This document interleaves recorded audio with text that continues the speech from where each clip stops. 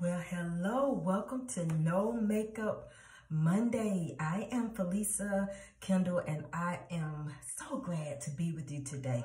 So the purpose of No Makeup Monday is it's our girl time. It's time for us to share and to talk about those things that concern us. And we talk about them in the restroom, in the bathroom, because the bathroom is a place of intimacy. It's a place of cleansing. It's a place of revealing. And it's a place where we are not ashamed. And so I'm so happy to be with you today on this No Makeup Monday. So I want to talk to you about something that the Lord showed me back in 2020. But I have not been able to share it. I have not been able to share it with anyone just because not publicly anyway. I've talked about it, casually and shared my concerns with, people who are in my inner circle, but I haven't shared it publicly. So I want to just talk to you all, and I am spraying my hair. This is, thank God, it's natural. I found this, y'all, because my hair is really, really dry, and I use old school sulfur 8, so don't come for me with that, but I have to do what I feel is best for me and my hair. So it's old school sulfur 8, and I put rosemary oil in it, and so far it's been working really good.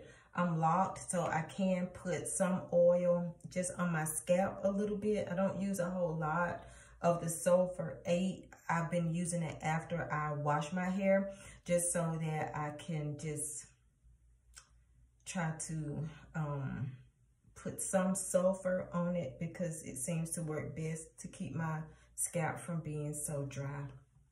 And so this TGIN, this is rose water, and it has a couple of other ingredients in it. I would read it to you, but I don't have my glasses on, so the writing is so fine I can't read that without my glasses. And of course, rosemary. Rosemary is very good. Now, I think this week I'm going to apply more on my scalp than I normally do, because what I've done for this last application was to add this to the sulfur 8, and it worked really good. My scalp was not dry or anything like that. But I'm gonna tell you something that the Lord just brought to my attention back in 2020.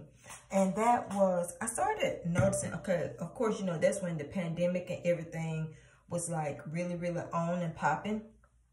And so, people were getting vaccinated. I did not get vaccinated, and glory be to God, I've never had COVID ever.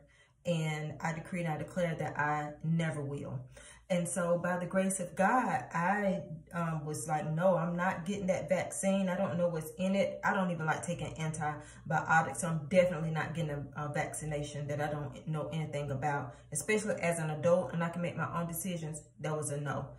And so during that time, I started to take a lot of herbs and a lot of vitamins and things like that, and to be more conscious about what I ate and what went into my body. And so I started buying fruits and vegetables and things like that. But I noticed with some of the fruit, this seedless, this seedless label, and this, what is it? Genetically modified foods. I was like, what is this all about? So I started purchasing fruit, and I noticed with like the apples, they were seedless, and y'all, they were not turning brown. One day I had purchased it, and I was at home and just enjoying the evening, and I started cutting the apple, and a couple of minutes passed or so, and I noticed while I was eating, the apple part that I wasn't eating was not turning brown. I was like, oh my goodness, why is this apple not turning brown? So y'all, that really, really bothered me. So fast forward to 2023, I said, Lord, something is not right.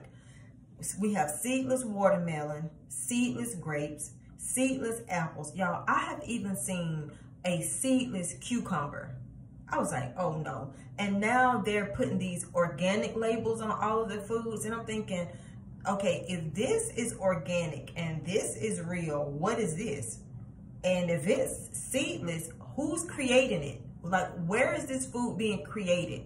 So if you've been following me for the month of June, we've been talking about exercising our discernment. And so I want you to pay attention to the world around you. Y'all, even some of the meat is like,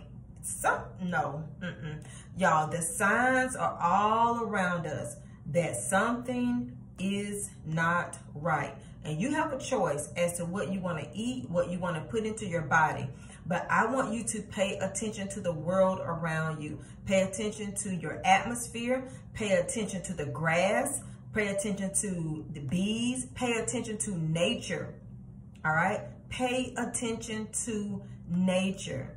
And I am telling you, the wickedness that is going on in the land. And I'm going to tell you what got many people. It didn't get me because the Lord had my eyes wide open. While people were fighting over, you know, Black Lives Matter, police brutality, and all of these things, the enemy was sneaking in through the back door. Through the back door. A lot of this stuff, y'all, it was a decoy so that the enemy could shoot in. You know, we have to learn the strategies of the enemy. Sometimes it's best to sit back and be quiet. So many people are talking so much trash and just being so, I'm a Black woman and I'm not speaking against Black people, but sometimes it's not about being Black. Sometimes it's about what the enemy is doing and what he's using as a decoy. You know, it's kind of like when I was in the classroom, one student, all he had to say was, "Yo mama, yo mama." And that got that other student all in an uproar, all just distracted. He's the one that's in trouble. And the one that said, "Your mama," he got away. Because the one who responded to the verbal, you know, the verbal threat or whatever, he is the one that got in trouble. So what I'm saying is sometimes power, all the time, power is in humility. And our ability to close our mouth, assess the situation, and then know how to respond. It's not always as obvious as many of you thought that it was. A lot of this stuff that's been going on, it had nothing to do with Black Lives Matter. It had nothing to do with Donald Trump. It had nothing to do with the election, but it had everything to do with the agenda of the enemy. And if you are not discerning, you will be chasing a decoy and not the true villain. Selah. So with this seedless generation, it comes, what is it? Genesis 1, I have my notes right here. Genesis 1 and 11. And it talks about the beauty of God's plan. How God always has a seed for his creation. He said that we would bear fruit after our own kind. Thus, he created Adam and Eve. Thus, he created us in his likeness, in his image. Y'all, this homosexuality and this same-sex attractiveness, it is all a part of this trying to create a seedless generation. And if we don't open up our eyes, we will continue to chase a decoy. So I want to encourage you to spend time with Holy Spirit. And I know that there are many of you who have been in the Lord for a very, very long time. And guess what? That can be a plus and it can be a negative.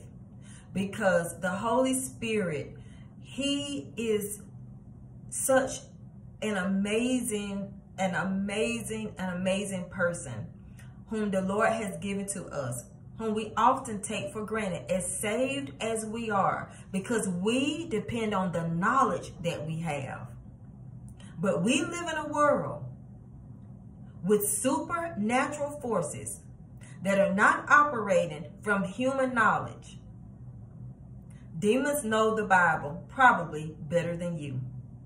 So our greatest defense is humility and walking closely with Holy Spirit. because Holy Spirit can reveal things that you have never read. So I just want to encourage you to pray for the United States of America. Pray for the United States of America. And our problem is not a love problem. Our problem is an obedience problem. So that's No Makeup Mondays. I want you to be encouraged, and I love you. And make sure you go and spread the tea. Spill the tea on somebody else.